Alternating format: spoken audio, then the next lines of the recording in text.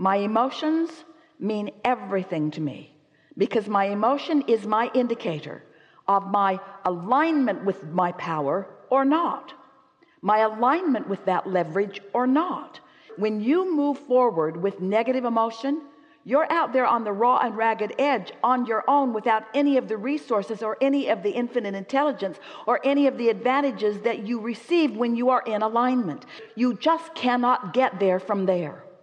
So as you watch the majority of the world scrambling around, squabbling over resources, worried about things through their action, but you step back a little bit from it and feel the power of clarity that meditation will bring you, the power of the energy that creates worlds that happiness will bring you. As you cater, and we're really using that word specifically, as you cater for just a little while to the emotions that feel good to you, you will practice a vibration that allows this energy that creates worlds to flow through you.